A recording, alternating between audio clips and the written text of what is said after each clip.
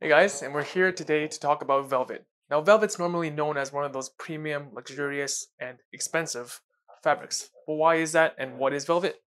Velvet refers to the way that the fabric is actually constructed and it's made. It's done by densely piled fabrics. It's a special function and is normally done in synthetic fibers. Now, traditionally, velvet was known for being made of 100% silk, which is why it's got that stereotype of being so expensive.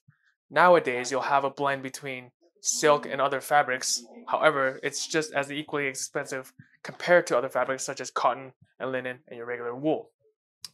A lot of times you'll see velvet and used in evening gowns, special occasions, tuxedos, things of that sort. So it's namely and mainly used for your special occasions. So keep that in mind during your next consultation.